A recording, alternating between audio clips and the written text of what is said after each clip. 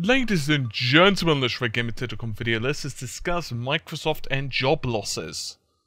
So, Microsoft have announced it's going to be axing about 18,000 jobs over the next year or so.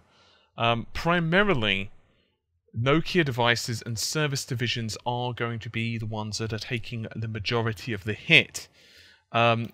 Now, the Nokia division, which Microsoft purchased back in 2013, and in case you're wondering, they paid about 4.6 billion, that would be Great British pounds, which is, well, a lot. It's going to be seeing 12,500 people. So the purpose behind this, according to the CEO of Microsoft, of course, Satya Nadella, he said that it's to create a more productive, impactful team across Microsoft. In other words, they're pretty much trying to trim the fat. That's a lot of fat to trim. But suffice to say, that's just how it's going. So the Xbox was not mentioned in the letter sent to various employees by Nadella, but the reports suggest that there are going to be impacts with the European marketing staff as well. Stephen Elop, who is Microsoft's device group's boss, has also said that amidst the layoffs, there will be limited change for the Xbox hardware. Indeed, he said, and I quote, "With a set of changes already implemented earlier this year in those teams, this means there will be limited changes for the Surface Xbox hardware, PPI/meetings, or next-generation teams." Now, while I'm sure some people are going to be cheering, and they're going to be like, yay, Microsoft are in financial trouble. No.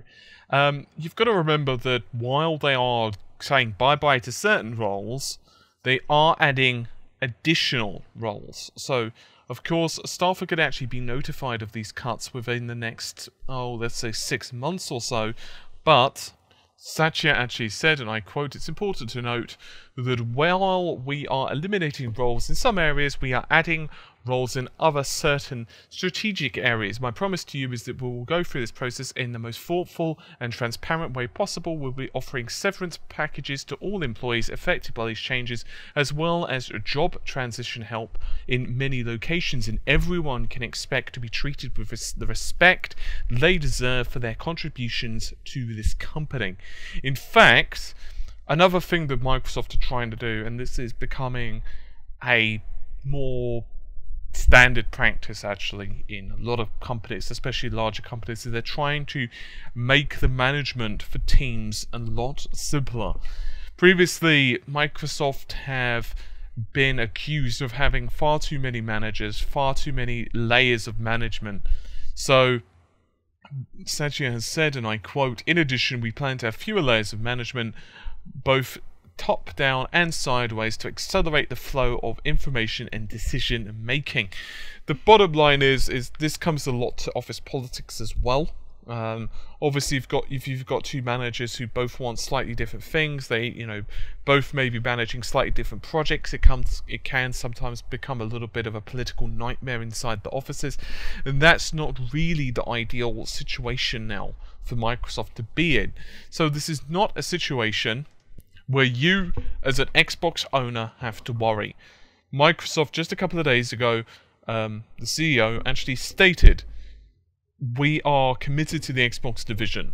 They believe, while it's maybe not the most profitable in terms of like raw profit, the actual technology that they're gaining from this, in other words, the GPU computing, Skype, and so on, and so on, and so on, that technology is applicable in many different areas. And so they are completely and utterly committed to the Xbox. So you don't have to worry. What is going to be changing is their infrastructure as a whole. It's basically just trying to modernize, as far as I can tell, the company. This is not a doom and gloom situation. This is not one of those, we are, restructuring the company.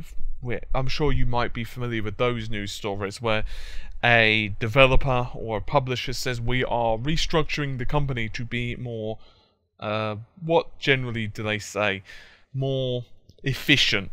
when in reality all they're doing is cutting half their workforce and hoping for the best. No, this isn't that. This is Microsoft basically embracing their new future. So it's a good thing. Well, not for those people, of course, who are losing their jobs, but hopefully Microsoft can uphold that promise and those people can transition to a new job relatively smoothly.